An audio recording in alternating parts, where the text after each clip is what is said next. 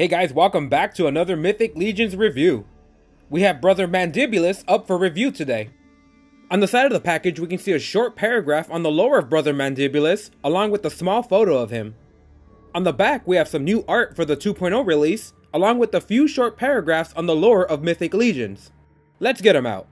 All Mythic Legions come in easy to take apart, collector-friendly packaging. It's easy to remove or put back together. Brother Mandibulus is one of the last 3 remaining children of Necronominus. His sister, Morgawlith, leads the faction while his brother Melius focuses on his father's teachings and deals with any threats to the congregation. Brother Mandibulus is the more aggressive of the 3. He's usually dispatched on his sister's behalf to completely slaughter all who oppose his family and the disciples of Necronominus. Let's look at some details. Brother Mandibulus has a lot going on his helmet.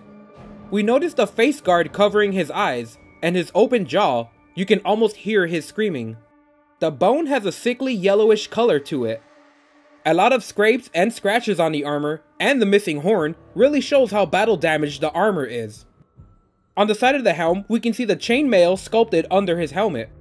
We have more dents and stains in the helmet, with black paint highlighting the damage. We have orcish neck-style armor.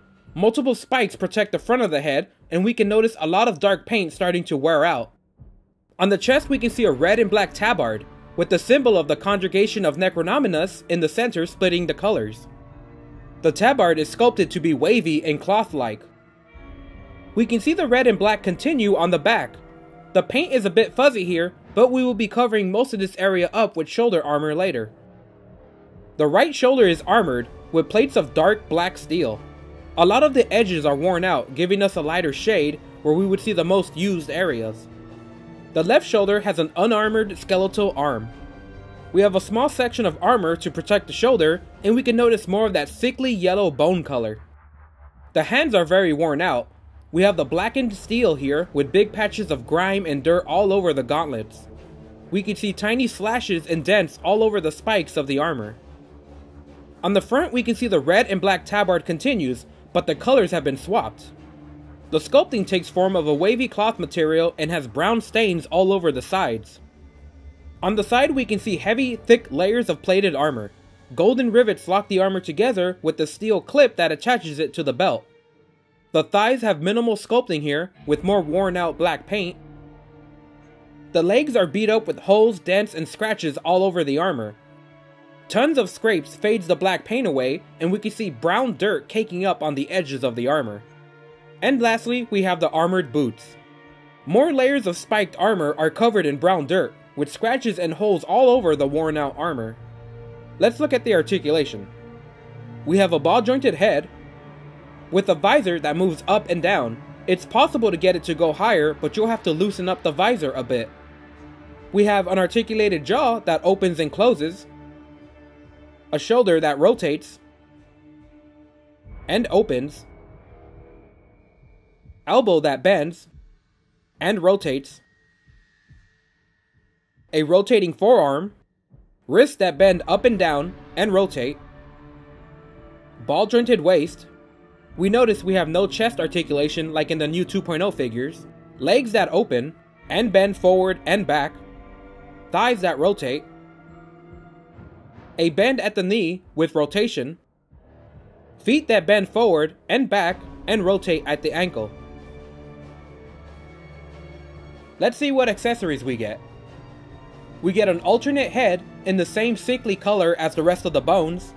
To install the alternate head, you pop off the original head and pop in the new head into the socket. The face guard on this figure can be removed by popping out one of the 2 pegs on the side, giving the figure a completely new look. We get a pair of spiked shoulder armor in matching worn out black paint. The shoulders have a peg that you socket into the back. They have slight rotation for better shoulder articulation. We get a mace with a wooden shaft and dark gray top. The top is removable, and you could fit a different mace head in if you had an extra one. We get a nicely detailed orcish sword with a bone-colored hilt. We get a large bardiche wrapped in a dirty rope for extra grip. The blade has tons of scratches and chips at the edges. We get a pair of skirts, one red and one black. They are torn up and have stains and dirt all over them. To install the skirt, you pop off the torso. Don't be afraid, it's a bit hard, but they do come off. Afterwards, you can use the slots in the fabric to place them through the ball joint. When you have the cloth the way you want it, just pop the figure back into the ball joint. The cloth adds tons of uniqueness to this figure and looks really good on him. Hopefully, we will see more cloth used in unique ways in the future.